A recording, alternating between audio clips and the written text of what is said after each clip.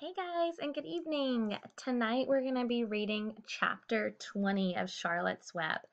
This chapter's title is The Hour of Triumph. Wonder what's going to happen in this short hour. Special announcement, said the loudspeaker in a pompous voice. The management of the fair takes great pleasure in presenting Mr. Homer L. Zuckerman and his famous pig. The truck bearing this extraordinary animal is now approaching the infield. Kindly stand back and give the truck room to proceed. In a few moments the pig will be unloaded in the special judging ring in front of the grandstand, where a special award will be made. Will the crowd please make way and let the truck pass? Thank you. Wilbur trembled when he heard this speech. He felt happy but dizzy. The truck crept along slowly in low speed. Crowds of people surrounded it, and Mr. Arble had to drive very carefully in order to not run over anybody. At last he managed to reach the judges' stand. Avery jumped out and lowered the tailgate. "I'm scared to death," whispered Mrs. Zuckerman. "Hundreds of people are looking at us."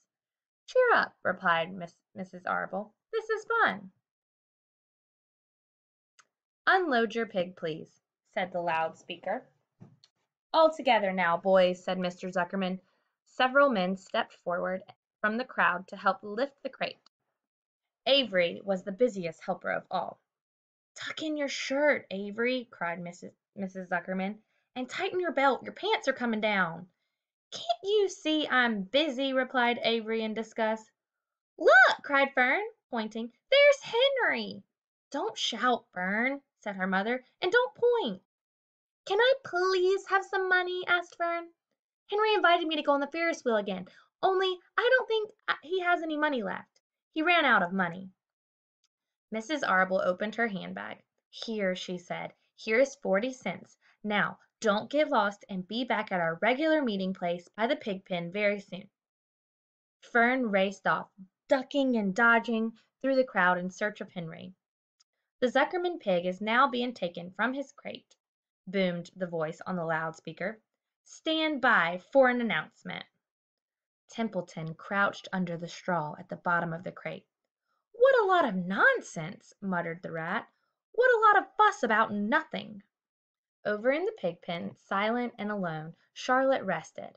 Her front 2 legs embraced the egg sac. Charlotte could hear everything that was said on the loudspeaker. The words gave her courage. This was her hour of triumph. As Wilbur came out of the crate, the crowd clapped and cheered. Mr. Zuckerman took off his cap and bowed. Lurvy pulled out his big handkerchief from his pocket and wiped the sweat from the back of his neck. Avery knelt in the dirt by Wilbur's side, busily stroking him and showing off. Mrs. Zuckerman and Mrs. Arble stood on the running board of the truck.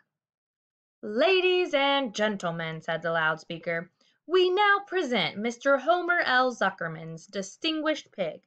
The fame of this unique animal has spread to the far corners of the earth, attracting many valuable tourists to our great state. Many of you will recall that never to be forgotten day last summer when the writing appeared mysteriously on the spider's web in Mr. Zuckerman's barn, calling the attention of all the sundry to the fact that this pig was completely out of the ordinary. This miracle has never been fully explained, although learned men have visited the Zuckerman pig pen to study and observe the phenomenon. In the last analysis, we simply know that we are dealing with supernatural forces here, and we should all feel proud and grateful. In the words of the spider's web, ladies and gentlemen, this is some pig." Wilbur blushed. He stood perfectly still and tried to look his best.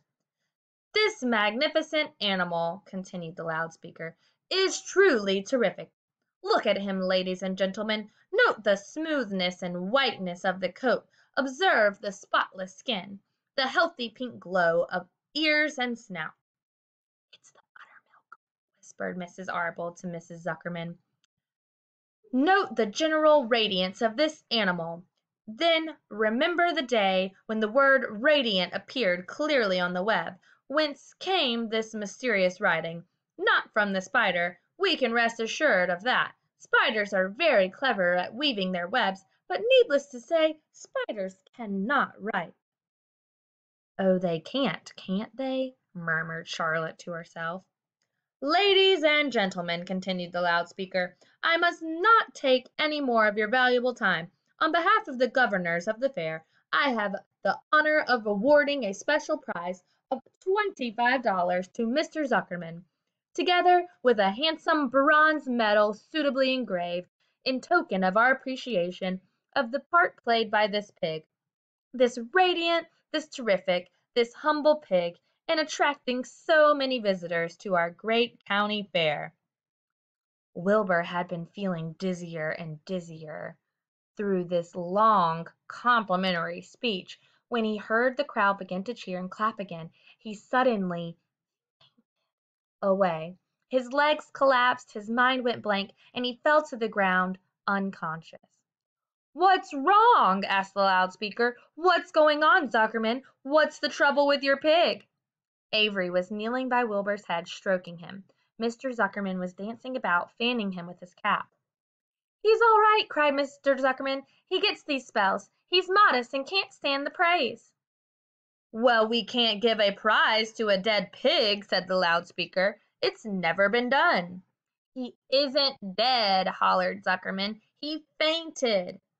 He gets embarrassed easily. Run for some water, Lurvy." Lurvy sprang from the judge's ring and disappeared. Templeton poked his head from the straw. He noticed that the end of Wilbur's tail was within reach. Templeton grinned. "I'll tend to this," he chuckled. He took Wilbur's tail in his mouth and bit it just as hard as he could bite. The pain revived Wilbur. In a flash he was back on his feet. "Ouch!" he screamed. "Hooray!" yelled the crowd. "He's up! The pig's up! Good work, Zuckerman! That's some pig!" Everyone was delighted. Mr. Zuckerman was the most pleased of all. He sighed with relief. Whew! Nobody had seen Templeton. The rat had done his work well.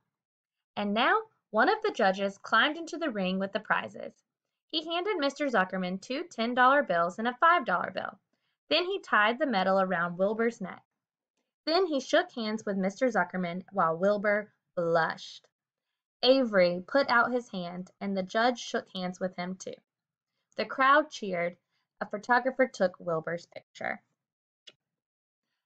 A great feeling of happiness swept over the Zuckermans and the Arables.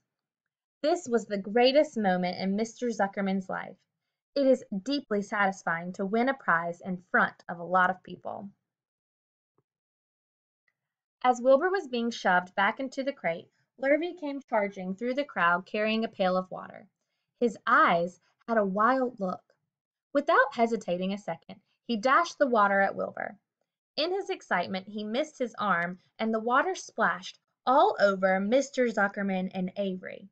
They got soaking wet. "For goodness sake!" bellowed Mr. Zuckerman, who was really drenched. "What ails you, Lurvy? Can't you see the pig is all right?" "You asked for water," said Lurvy meekly. "I didn't ask for a shower bath," said Mr. Zuckerman. The crowd roared with laughter. Finally Mr. Zuckerman had to laugh too, and of course Avery was tickled to find himself so wet, and he immediately started to act like a clown. He pretended he was taking a shower bath. He made faces and danced around and rubbed imaginary soap under his armpits. Then he dried himself with an imaginary towel. "Avery, stop it!" cried his mother. "Stop showing off!" But the crowd loved it. Avery heard nothing but the applause. He liked being a clown in a ring with everybody watching, in front of a grandstand. When he discovered there was still a little water left at the bottom of the pail, he raised the pail high in the air and dumped the water on himself and made faces. The children in the grandstand screamed with appreciation. At last things calmed down. Wilbur was loaded into the truck, Avery was led from the ring by his mother and placed on the seat of the truck to dry off. The truck, driven by Mr. Arbull, crawled slowly back to the pig pen. Avery's wet trousers made a big wet spot on the seat. And that's the end of chapter 20. So tomorrow, tune back in to see chapter 21, Last Day. Woo!